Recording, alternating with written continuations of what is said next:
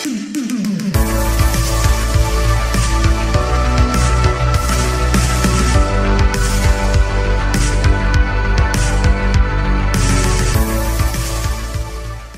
right, take your Bibles this morning and turn with me to Matthew chapter 14. Matthew chapter 14. So I'm going to go quick today, so you have to pay attention. Turn to somebody and say, pay attention. Turn to the other side and say, wake up. So I'm not going to take time to read the story there in Matthew chapter 14. You're somewhat familiar. Let me just paraphrase it to you. It's the story of where Jesus sent his disciples out on the boat across the sea. He was up on the mountain praying, and a storm came up.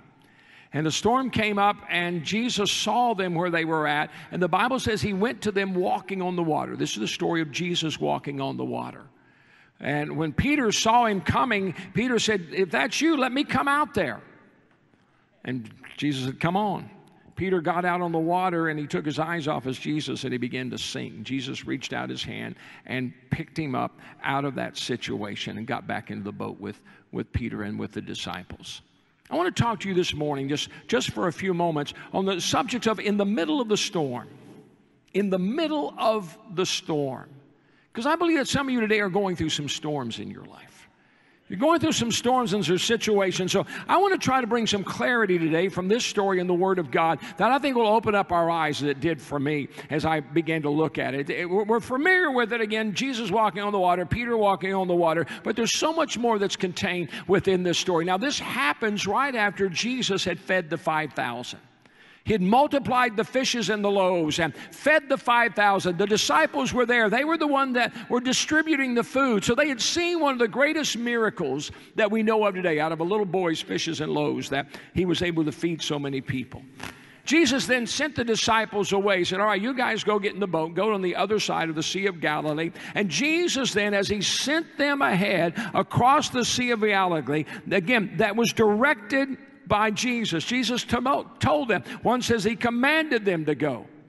And when they got out there, a storm began to happen. Just because we are following the will of God does not mean that we're not going to face problems. Some people have this idea that, well, hey, if I get saved, everything's going to be all right. Let me just tell you right now, that is not the case. We are still living in this world. We're still facing the problems and the challenges of this world. The key is that we're not going through it by ourselves. And so here they were, directed by God. They were in the perfect will of God, and they went out on that ocean, and they faced a storm. Now, what did Jesus do? Jesus went to the mountain to pray, because no matter what you're going through, let me give you good gospel news today, Jesus is praying for you. It says again in verse number 24, as the boat was already considerable distance from the land, buffeted by the waves because the wind was great. Now, this was in the fourth watch. It's about 3 to 6 o'clock in the morning. It's the middle of the night. They were obeying God again, and I want to stress that because some people look at, well, you know, if I obey God, everything's going to go all right. And if I don't obey God, things won't go all right. Well, I understand that, but you're going to find problems in your life when you do obey God. And they were obeying God, and the storm came up. They did not give up. The storms of life make life hard, but you can't give up in the midst of those storms. Can I get an amen? Because it's the storms of life that help us develop character within our life. The Lord is far more concerned about the development of our character than He is about the comfort of our lifestyle. And if you're just in this thing to be comfortable, you're in the wrong thing, because life is not comfortable. In this world, we're going to face tribulation. We're going to face problems. And if there was no struggle, then we would remain weak. If you read the account in Mark chapter number 6, verse 48, it says that, speaking of the disciples, that they were straining at the oars. They were trying to get out of the storm. They couldn't rely upon the sail to do that, so they were using the oars to be able to do it. But it says they were straining at the oars. They were giving it everything that they had, but they weren't getting anywhere.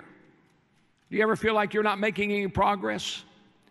Do you ever feel like in the middle of your storm, the problems and difficulties that you're going through, that you're doing everything you can, you're trying everything you can, you're giving it everything that you've got, but it just doesn't seem like you're getting anywhere? And if you're not careful, that's when discouragement sets in. This is not working. I'm not getting here. Why is this happening to me? And when discouragement sets in, then that will lead to fear. Oh no, I'm not going to make it. I'm not going to get through that. And then what that will do, that will cause you to give up. But I want to remind you one more time, church, in the midst of your storm, Jesus is praying for you. The Bible says He is at the right hand of the Father, ever interceding for us. It's in the middle of the storm. It's in that time, in that difficulty. You're not alone. You've got somebody praying for you. How many are glad that Jesus is praying for you in the middle of your storm? And in the middle of the storm, Jesus came to them. From one point, He's on that mountain overlooking. And I've been to that area where they believe that Jesus was, where He could look down and basically see all to the other side of the Sea of Galilee. And it's a pretty tall mountaintop there, a big hill that is there, that He was up, no doubt, watching them there. And then the next thing it says that He came walking to them on the water in the middle of the storm. Jesus is not bound by the physical. He didn't need a boat to get to them. He came walking to them.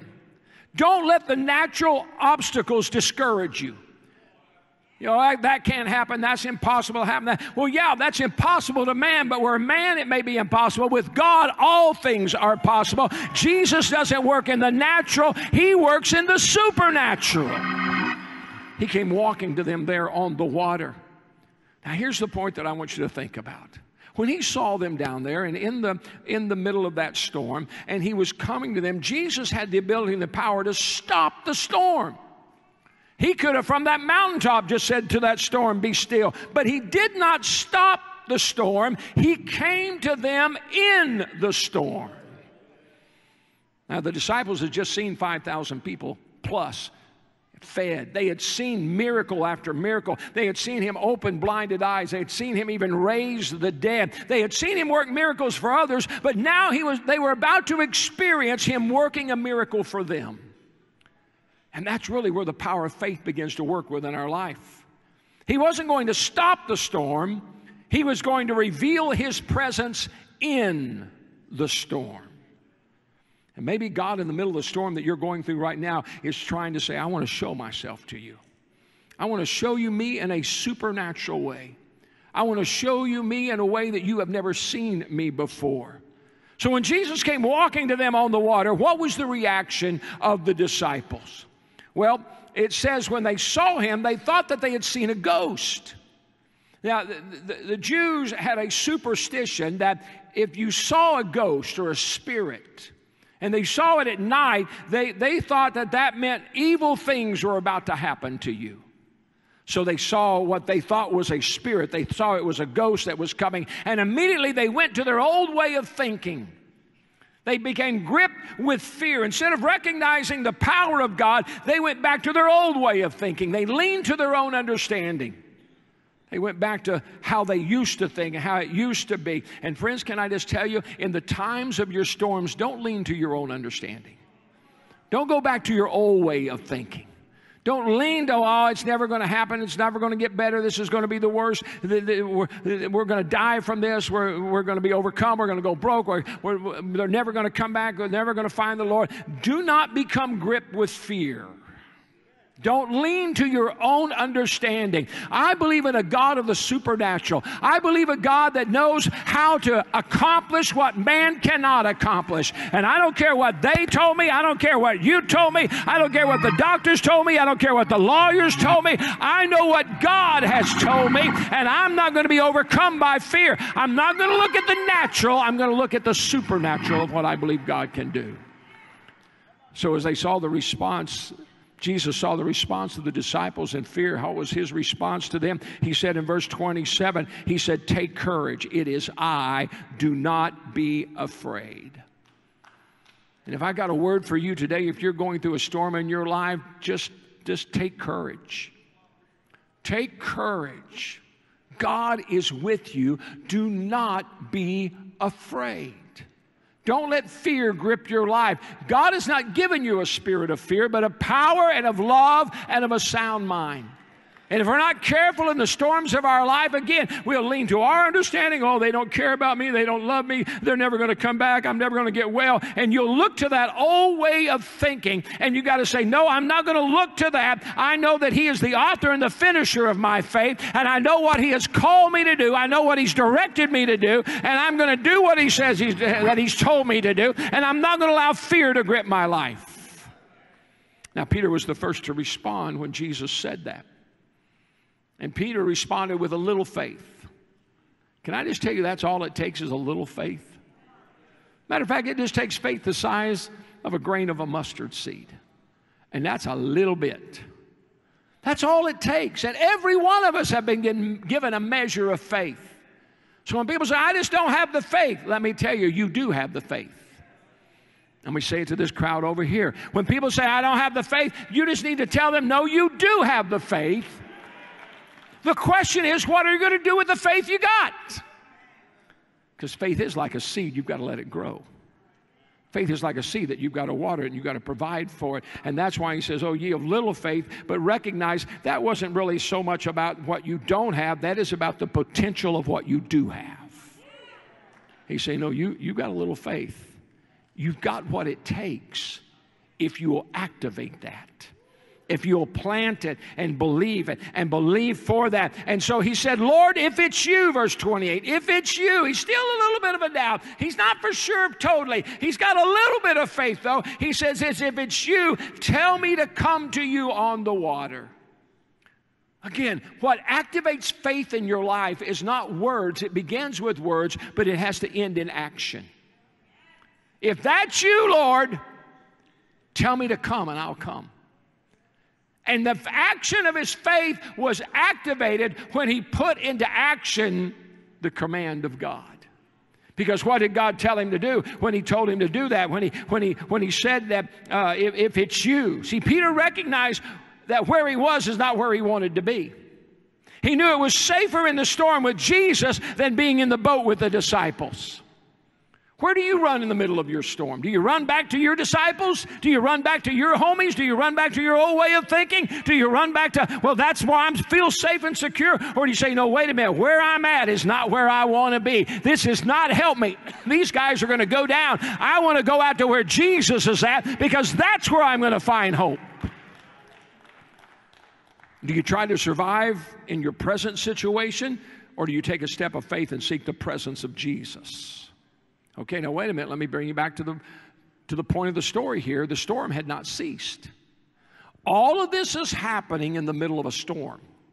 All of this is happening with the waves that are pushing, and the boat is rocking back and forth, and they're basically trying to keep that boat afloat. And so as they're bailing water out and everything, Peter points his attention towards Jesus, but the storm had not stopped.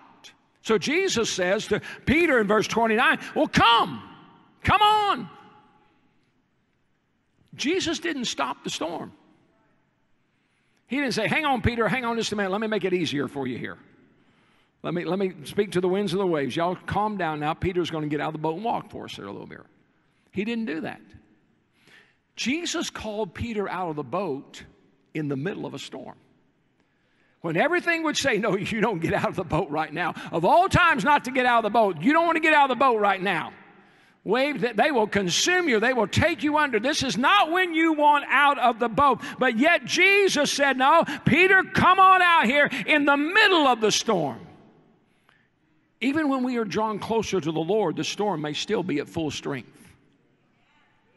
If you're waiting for the storm to stop, maybe God's waiting on you to get out of the boat. Maybe he's just saying, come on. Peter got out of the boat in the midst of the storm, and what happened? He walked on the water. The miracle happened in the middle of the storm.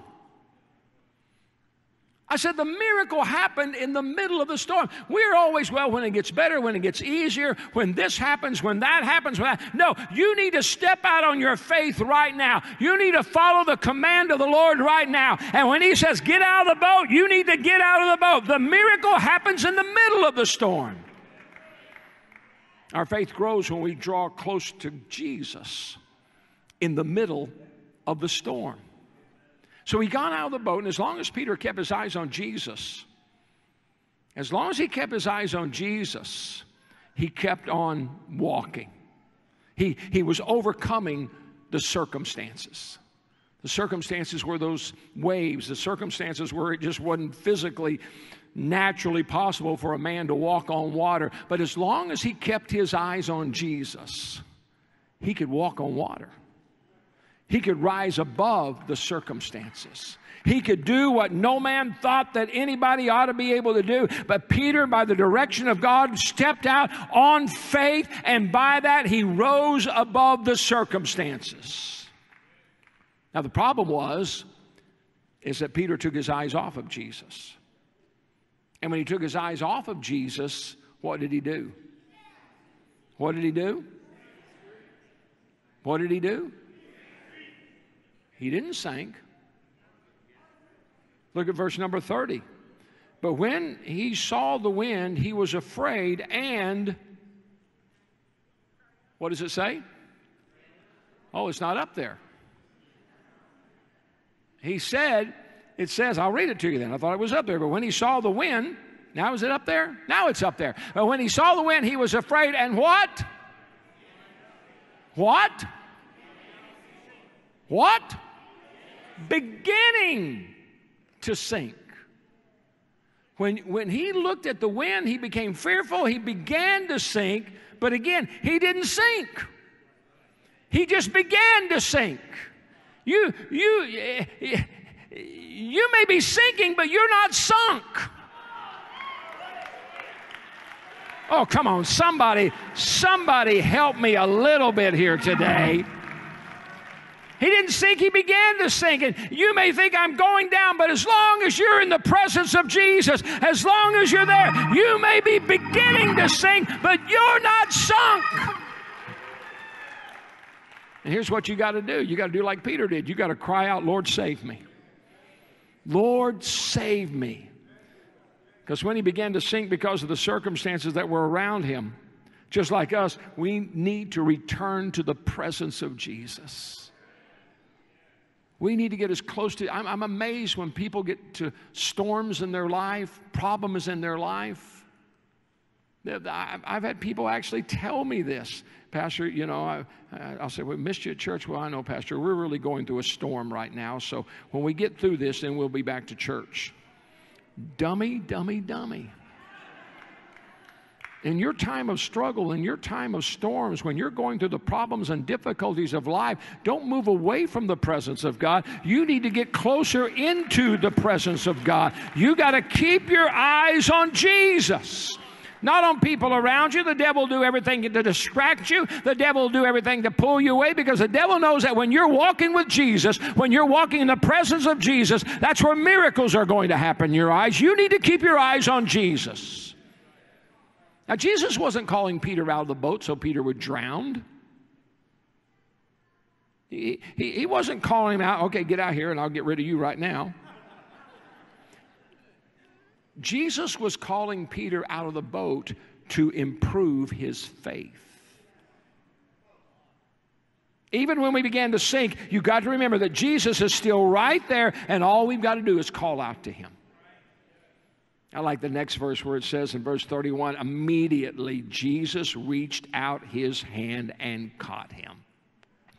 Not later, not when I get around to it, but when he called out to him, immediately Jesus reached, which tells me he wasn't that far away from me. He was within an arm's reach of him. And can I tell you, God's hand is not short. I don't care how the winds may be blowing. I don't care how water may be coming up. I don't care what the circumstances are around you. I don't care where you are. You call out to Jesus, and he can reach down and pick you up immediately out of that situation.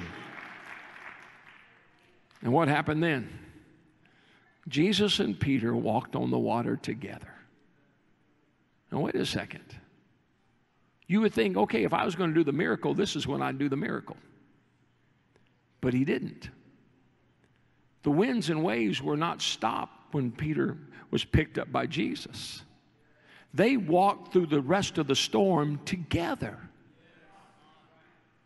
Here they are out there, the disciples in the boat trying to save themselves. Winds are blowing. The waves are splashing. Peter has just begun to sing. Jesus gets him out of that. And now together, Jesus and Peter, arm in arm, are walking through a storm. 3 Hebrew children went through a fire. Daniel in a lion's den stopped the mouth. In the middle of your problem, in the middle of your situation, in the middle of your storm, just because you got Jesus with you doesn't mean the storm's going to stop. What it's going to mean is that Jesus is with you in the middle of that storm. And sometimes we've got to walk through the storm with Jesus. I don't know how far they were away from the boat. I don't know how far Peter got out there. But ever how far it was, they had to walk back to that boat. And I don't know how far it is back to the boat.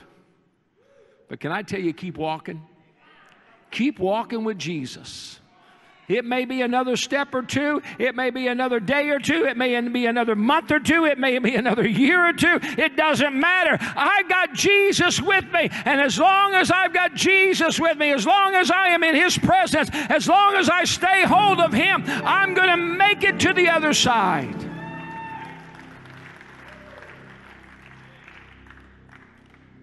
It's when they climb back into the boat.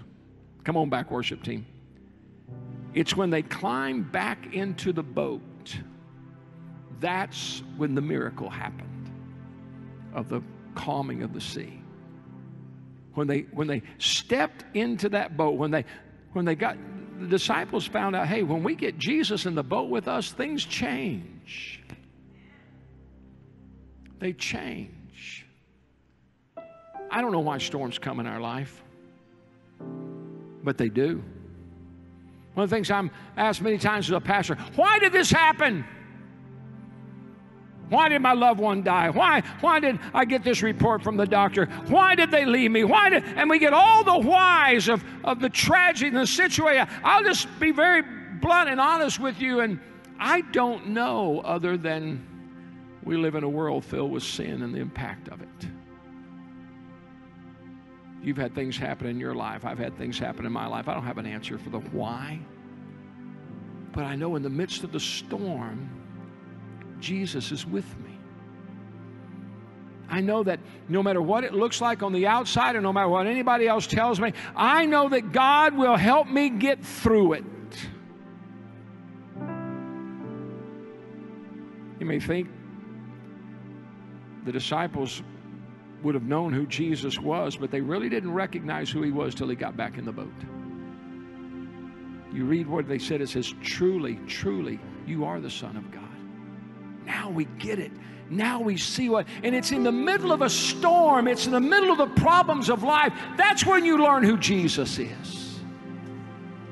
That's when you really find out, oh, you may know who He is, but you find out really who He is in your life. That's what the storms do for us. They're not meant to destroy us. God's not going to let that happen. They show us that no matter what we go through, that He is with us through it all. Listen to this.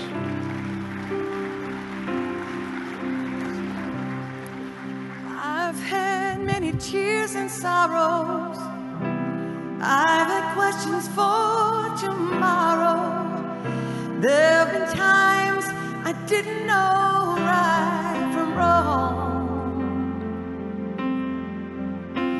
But in every situation, God gave me blessed consolation that my trials come to only make me strong. That's why I say through it all,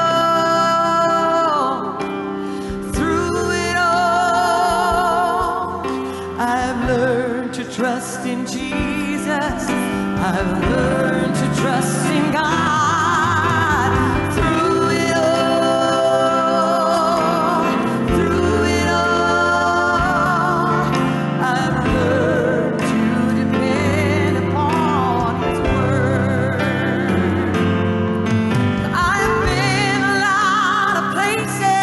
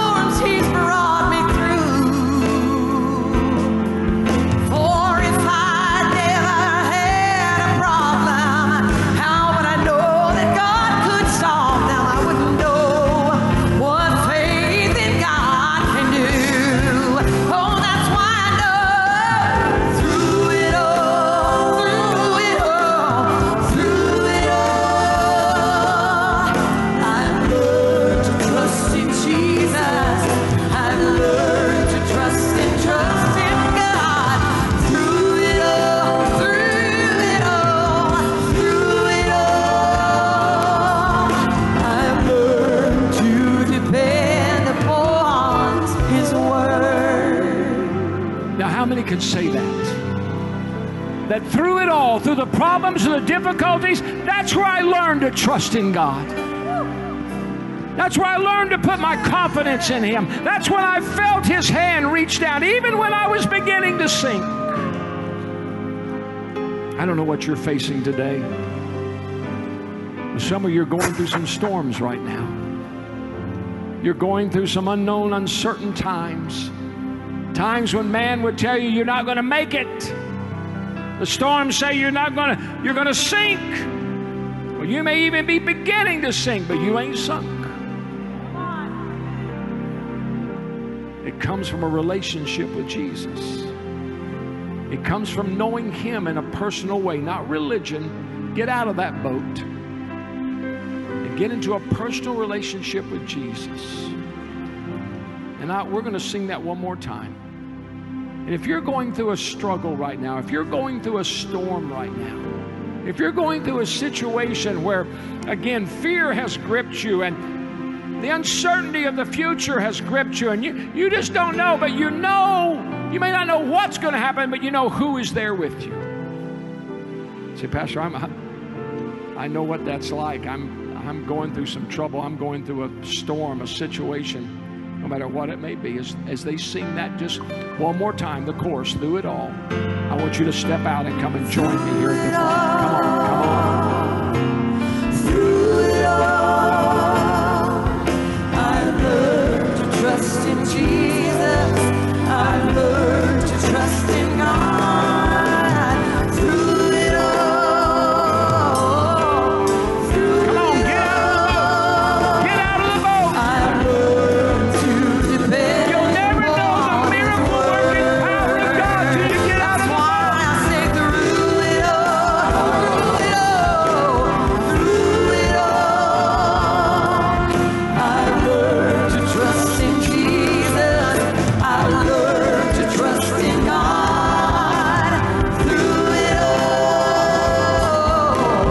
Through it all, I've learned to depend on His word. They didn't throw Peter out of the boat. Peter got out of the boat. He climbed out himself because he felt the voice of God. He heard the voice of God say, come.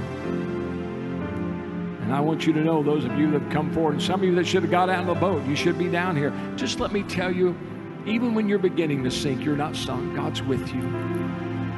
And if you'll reach out to Him, He's reaching out to you right now. But nobody can reach out to Him for you. You've got to call upon Him yourself. And so I'm going to pray for you right now. If you don't know Jesus as your Savior, ask Him into your heart. Ask Him to forgive you of your sins. Get out of the boat of religion and say, Lord, I need you. And He's there for you. He's there for you. And if you're going through a storm right now and you say, but I'm doing what God told me to do, you're still going to face the storms. Know this, God is with you. He hasn't forsaken you. He's seen you, He's praying for you, and He's coming to you this morning. And if you'll reach out to Him, He's reaching out to you. Let me pray for you here today. Father, thank you. Thank you that through it all, you are always there for us. And God, I stand with these that are here in this altar today, that are going through struggles, going through storms, through situations, that, Lord God, they know they've been following you, but yet these problems, difficulties have come. Father, let them know that you see them. Jesus, let them know that you are here with them, that they are not alone, that you've come to them this morning, and you're going to get them through the storm. They may have to walk through the storm a little further, but you're with them. It may be a few more steps, but you're with them. God, they're not alone in this storm as they keep their eyes on you. They keep their eyes on you, Lord God. They're going to make it. They're going to make it. And we give you praise for it in the mighty name of Jesus. Amen. Amen. Now let me just repeat one more thing to those of you especially that came forward. I wish I could tell you the storm's going to be over when you walk out of here, but it may not be. But just know this, you're not alone. And God's walking with you in the middle of your storm. He's walking with you through that storm. That's where our faith comes. That no matter what we go through, we know that God's with us if we'll reach out to Him. Don't give up. Don't grow weary in well-doing. Don't give up on the promises of God. Don't give up on what God's promised you. Don't give up on the voice of God that called you. Don't give up. In the middle of the storm, hang on to Him, and you keep on walking. You may feel the storm, the waves, the chill, but I'm not alone. I've got someone that's with me. I got someone that's walking with me. And He's the one that speaks to the winds and the waves. He's the one that can calm the raging storm. And I'm going to keep on walking with Him in the midst of the storm. Amen? Amen? Amen. Let me pray for you before we go today. Father, thank you for today. Thank you, Lord, for your goodness and your mercy that you show us. That you are with us in the midst of our storm. So, God, we keep our hand in your hand. The hand of the man from Galilee. Walk with us, Lord God. Show us your ways and we'll be obedient in it. And we give you praise for it in the mighty name of Jesus.